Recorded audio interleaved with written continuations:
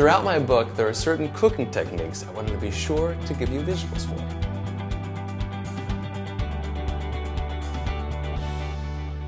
Alright guys, when you're making your caramel, I'm going to show you exactly what we're looking for.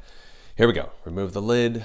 This beautiful amber color is exactly what we want. Give it a little swirl. It'll continue cooking even off the heat, but don't have it go any further than this. When you add the cream slowly, it'll bubble up, and you want to be really super careful. Slowly add the cream. You see how it's bubbling up like that?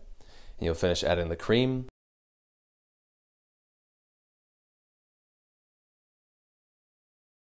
Give it a gentle swirl with your spoon, and you guys got caramel. For additional bonus material, be sure to check out my website, chefnathanlyon.com, and I'll see you there.